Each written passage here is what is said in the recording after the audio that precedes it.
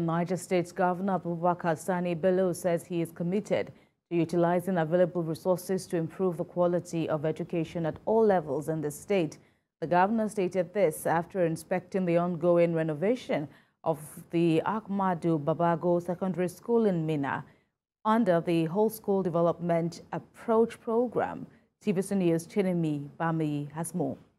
The Whole School Approach is an initiative of the Sani Bello-led government to improve the infrastructure of public schools in the state in order to provide a conducive learning and teaching environment for students and teachers.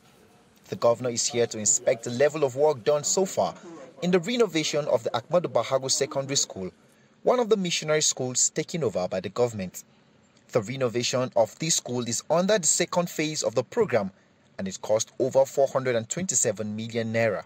We have two blocks of 8 classrooms. Governor Bello expresses satisfaction with the level of work done thus far.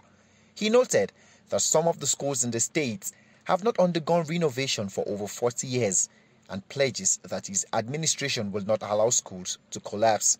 He says fixing the education sector is a long-term project, and if adequate attention had been given to education in the state since the return to democratic government, schools wouldn't have witnessed this level of deterioration. I just hope he's able to finish on time, and I think he will finish in record time. So most of the roofs have been installed, but I think I'll have to come back again in a few weeks to see once they start painting, so that I'll see the finish, what it will look like. But so far so good.